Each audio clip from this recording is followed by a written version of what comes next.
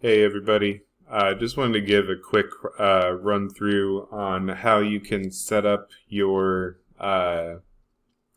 Chitubox in order to actually function with your new Flashforge Foto resin 3D printer, at least as of right now, which is December 1st, 2021.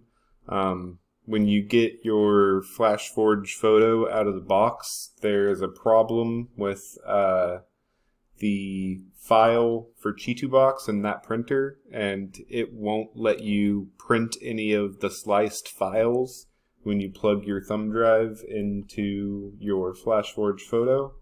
But it's a real quick, easy fix, and even for somebody like me who's not especially programming savvy, you can still do it pretty quickly. You just want to go into your file explorer, and you're going to want to go into your program files, and you can find your Chitubox.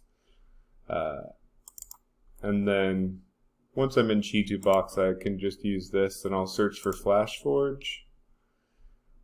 And then Flashforge will have all these different ones. I have the Flashforge Foto 8.9, so I'm going to open the Flashforge Foto 8.9.cfg file. This is the one that gives the Chitubox slicer program the information it needs for your printer, by my understanding.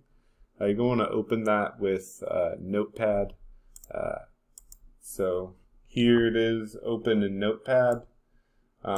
I already have my file changed because I've been using it, but it's just right here under default slicer export. You want to change this file and this file.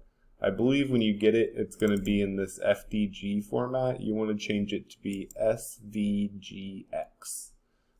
So you're going to want it to look exactly like this right here.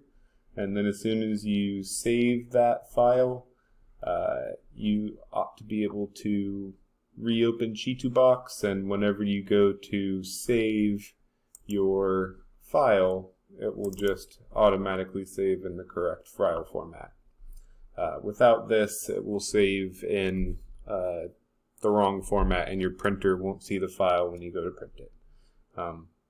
Hopefully this helps you. I was lucky to stumble across somebody in the Facebook group post, and they had a written quick tutorial on how to do this, but it was not the easiest thing to find, so hopefully this will serve you well.